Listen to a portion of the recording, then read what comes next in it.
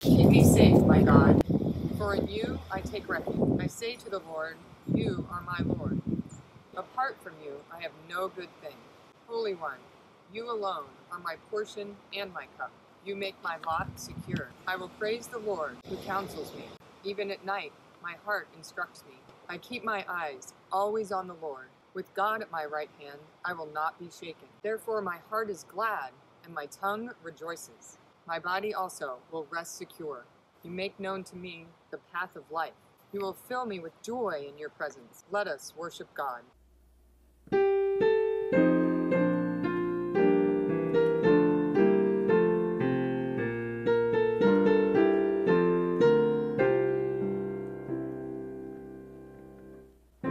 We know that Christ is raised and dies no more. Embraced by death, he broke its fearful hold, and our despair he turned to blazing joy. Alleluia.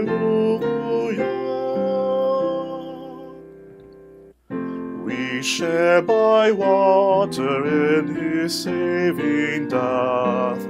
Reborn, we share with him an Easter life, as living members of a living Christ. Alleluia.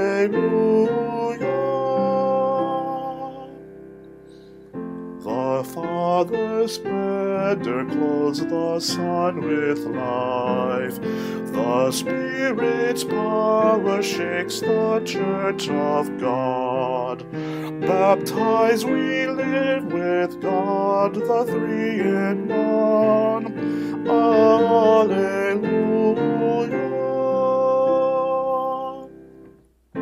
A new creation comes to life and grows, as Christ's new body takes on flesh and blood.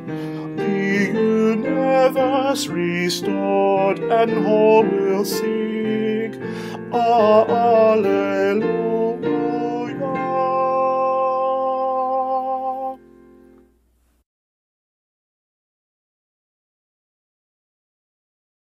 Cooped up inside our own homes, it may be easier these days to recognize how we have strayed from the mark. The ways in which our minds deceive us into following our fears. The ways in which we, as humans, tend toward a scarcity mindset when we are called to live out of a sense of abundance. As Presbyterians, we believe that we have all sinned and fallen short of the glory of God, and that we will confess our sin together because we already know of God's grace and love toward us. So in that faith and confidence that God gives us, let us now confess our sin before God and one another. Let us pray. God of the empty tomb and our empty hearts, when we are afraid to speak our faith in the world, forgive us and help us to find our voice. When we are afraid to forgive and to love again, forgive us and give us the power to forgive. When we are afraid to stand up to misguided authority, join with the weak to make us all strong. When we are confined by our hurts, touch us with your wounded hands and set us free. When we are locked behind our doubts and fears, pass through our barricades, open our hearts, and give us peace. Friends, believe the good news of Jesus Christ. We are forgiven. Amen.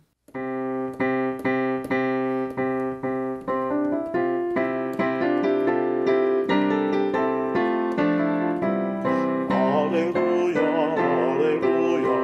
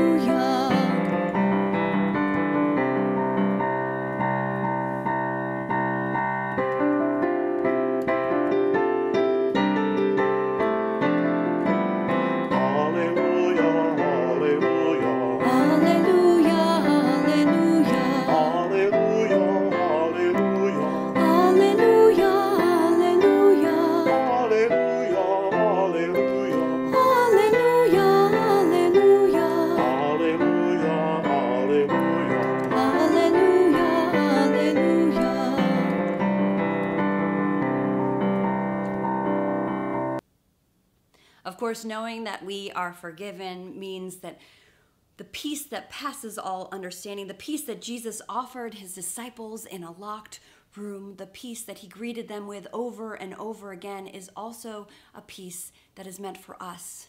And it is meant for us to extend that peace to one another.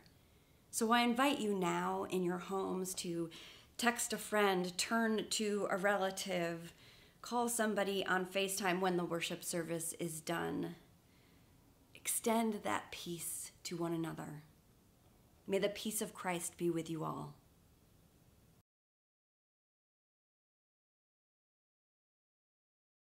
Blessed are you, O God of our Lord Jesus Christ, in whom we receive the legacy of a living hope, born again not only from his death, but also from his resurrection.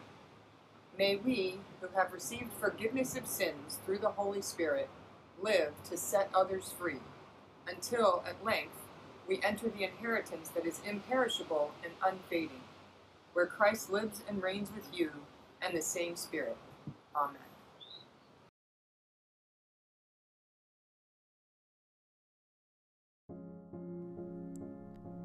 When it was evening on that day, the first day of the week, and the doors to the house where the disciples had met were locked, because they were afraid of the Judean leaders, Jesus came and stood among them and said, "Peace be with you."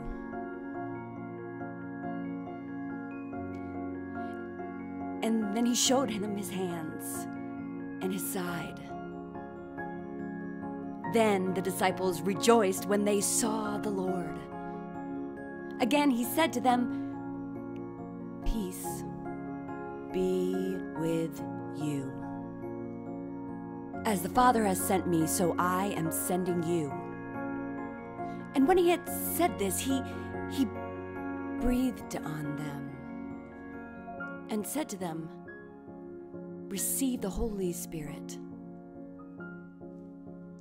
If you forgive the sins of any, they will be forgiven them. But if you retain the sins of any, they will be retained." Now Thomas, who was called the twin, one of the 12, was not with them when Jesus came. So the disciples came to him and said, "We have seen the Lord." But Thomas said,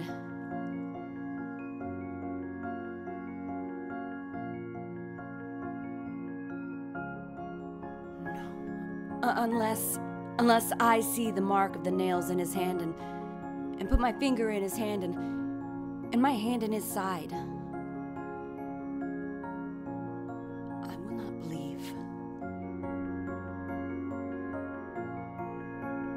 About a week later, the disciples were gathered again in that room, and Thomas was with them this time. And although the doors were shut, Jesus came and stood among them and said, "Peace be with you." And then he said to Thomas, "Put your finger here. Reach out your hand and put it in my side. Do not doubt, but believe." And Thomas said to him,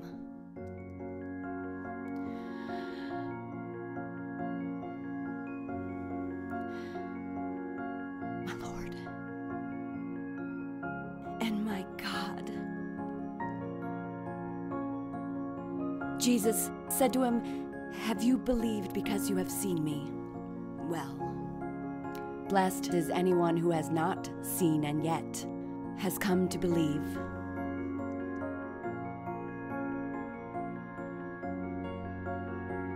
Jesus did many other signs in the presence of his disciples, which are not written in this book.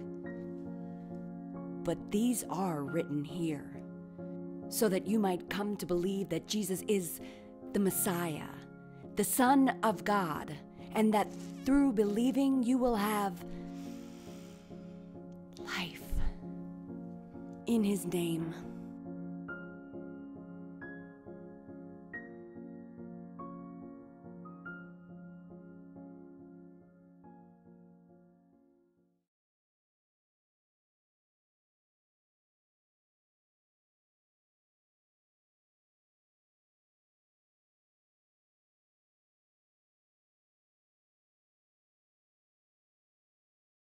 I started at John Calvin Presbyterian Church a little over 2 years ago.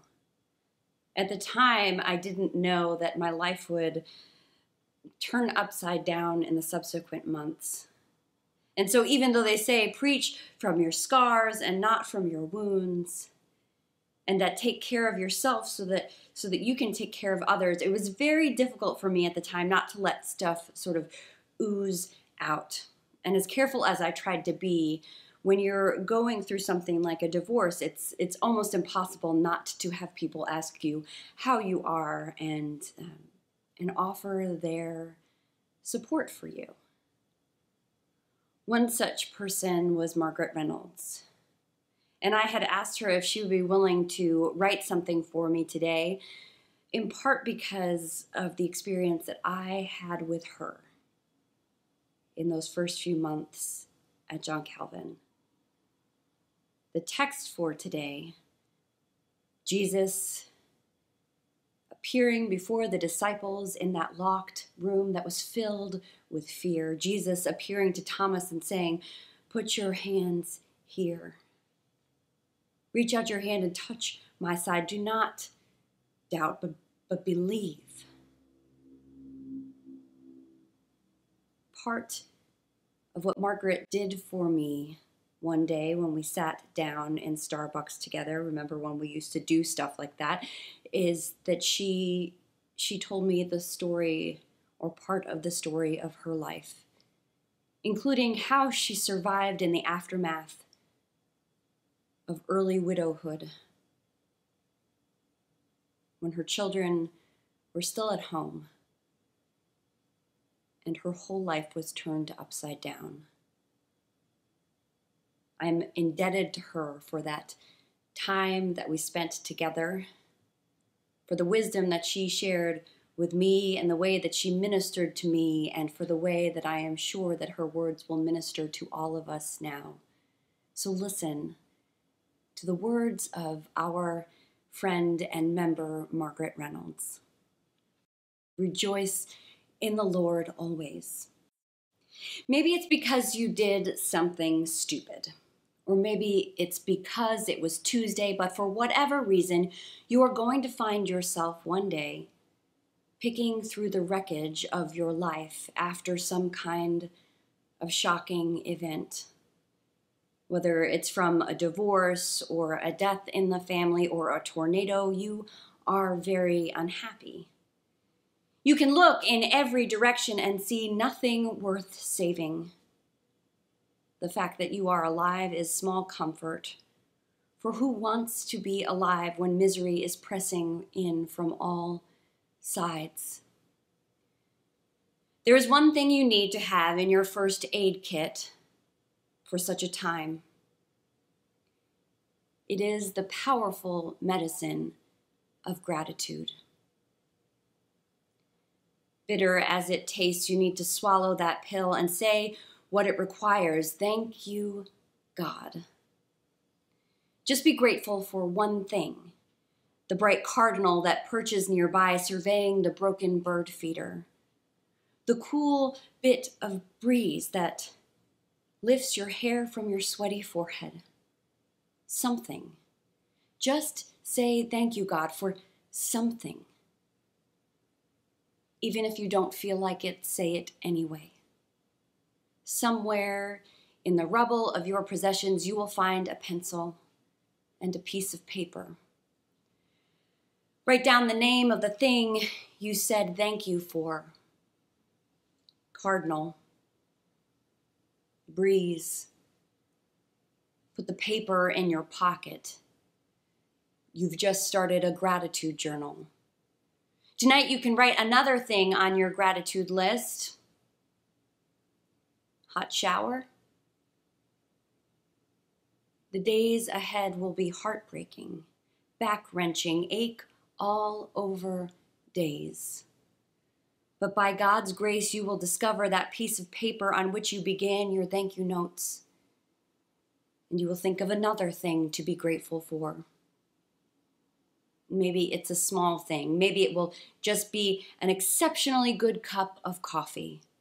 Small is okay, write it down. Maybe it will be a phone call from a good friend, Sam, who has not heard about your misfortune. You tell him about it and you feel just a little bit better. You write on your list, Sam. Thank God for Sam. Soon your paper will not have room for all the things that you are thankful for, so you treat yourself to a small notebook and you find that you have developed a good habit. You write down one thing every day that you are grateful for. Your gratitude journal will help you through the days. Some days you might even write 3 or 4 words. Eventually you might write a paragraph, and then you notice how much better you feel. You sit there among the bills you are trying to pay, and you look at the remains of your lunch in the bottom of a cracked cup. You reach for your gratitude journal and you smile. Thank you, God, for ramen noodles. Delicious. We talked last week about Jesus showing up to the disciples after the resurrection and his wounds still being there. When the disciples don't recognize him, and it's not just Thomas that doubts, they are all doubting. They can't even comprehend that he would be before them. He shows them his hands and his side. Peace be with you, he says. And I think that's an essential part of what he does here for the disciples and what we are called, in a sense, to do for one another. We show people not our perfections, but the things that have formed us. And even the scars, the wounds that tell the story of who we are. And someday, when we most need it, someone will sit across from us as we are in pain and tell us about their own scars. This is what Margaret did for me on that day. And she said, just give thanks, even if it's for the littlest thing. So this is the invitation for you this week, and really in the time ahead, especially in the time of quarantine. I invite you to give thanks. Give thanks even for the littlest thing, because gratitude is an antidote for anxiety. And God has given us much to be grateful for. Amen. Holy God, we pray for essential workers,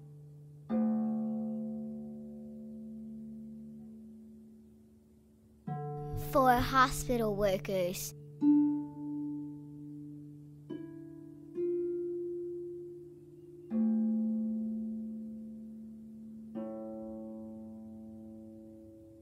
for teachers,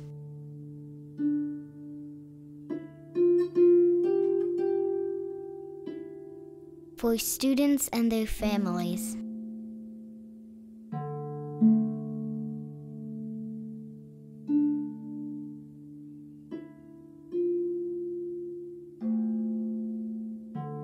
for all staying in their homes,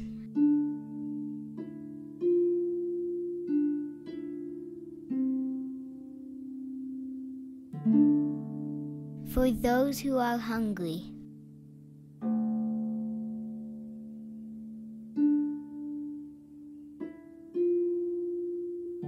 for those who are unemployed,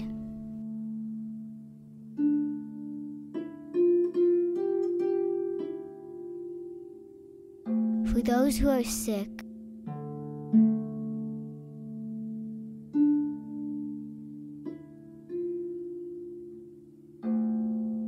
for those who are grieving.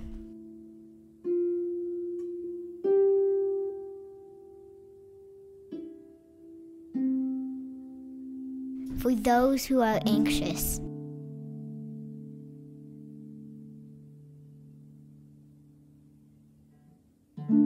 for our church. We pray all these things in the name of your Son, Jesus Christ, saying, Our Father, who art in heaven, hallowed be thy name. Thy kingdom come, thy will be done, on earth as it is in heaven. Give us this day our daily bread, and forgive us our debts, as we forgive our debtors. And lead us not into temptation, but deliver us from evil. For thine is the kingdom, and the power, and the glory, forever. Amen. Greetings, friends and members. A couple of announcements for today. One is that we welcomed another baby into the church this week. Kara has had her second son, and we pray for them and their family and for all the babies that are being born during this anxiety-provoking time, that there would be health and wellness and joy. We give thanks knowing that the world is a better place, that this little one has been born. And we look forward to the day that we can celebrate together. Next, we do ask that you would keep an eye on your email for upcoming online events. I have been unable to do much besides worship since I have indeed had presumptive COVID-19. I am starting to feel better, but as you might have heard from other people's accounts, it tends to come in waves. And so there are days when I mostly just rest, and there are other days where I feel that I can get a little bit more done. And I hope to be well very soon. Lastly, we are still meeting as a session every month. And one of the things that we'll need to discuss in the months ahead is how we adjust our budget given the current times. If you have pledged to the church and need to adjust your pledge because of everything that's going on, we ask that you would let us know so that we can adjust the budget accordingly. That information will, of course, be kept confidential. If you need to just hold off in paying toward your pledge, that's totally understandable. Just let us know. We are grateful for all the gifts that people are able to give and look forward to continuing ministry as a church, even from our homes. So you may have noticed we changed the sign at the bottom of the driveway at the church to let folks know about the feeding program that we're participating in. And we are giving away to the families in need in the area pizzas on Saturday at the ACA Child Development Center and Sunday in our own JCPC parking lot to families that rely on the school lunches to feed their children. Just like the families that we feed at Belvedere right across the street. So to find out more about the program, you can look on the Facebook page for Real Food for Kids. It's Chefs Feeding Families. And the other way that you can help, which you'll see on there, is to purchase pizza kits that you can make the pizzas at home. And all of the proceeds from that will help fund this program.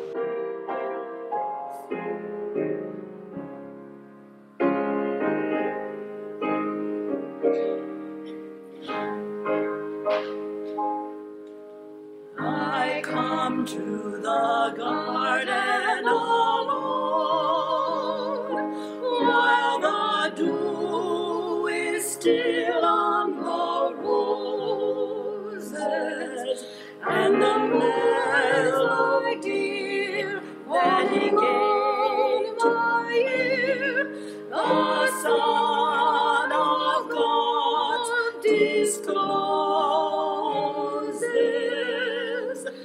And he walks with me, and he talks with me, and he tells me I am his own.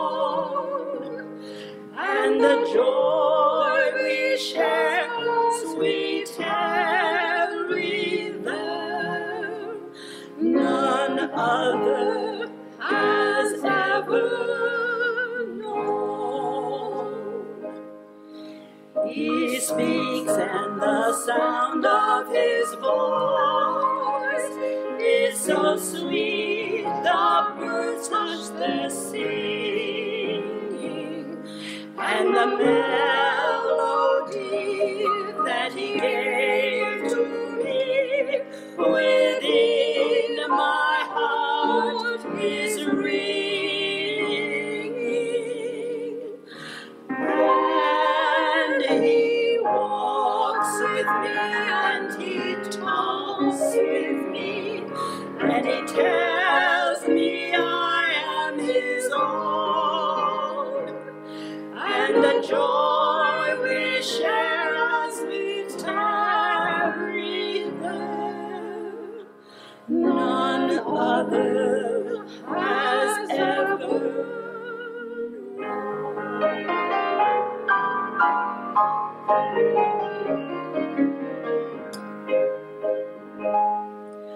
I'd stay in the garden with him, though the night around me be falling, and he bids me go through the voice of woe. His voice to me is calling,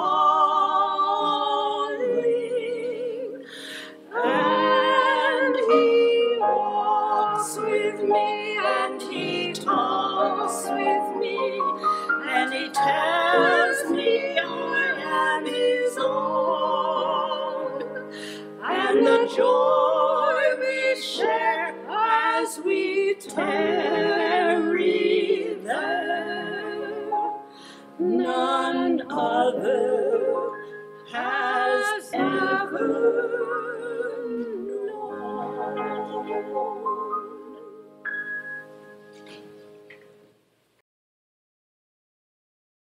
Dear God, thank you for all of the gifts you bring us. Thank you for our families and this beautiful earth you have provided us. Please remind us to take care of each other during this time and keep us safe until we can all be together again with you. In your name we pray. Lord, prepare me to be a sanctuary, pure and holy, tried and true. With thanksgiving, I'll be a living sanctuary for you. Lord, prepare me to be a sanctuary, pure and holy, tried and true. With thanksgiving, I'll be a living sanctuary for you.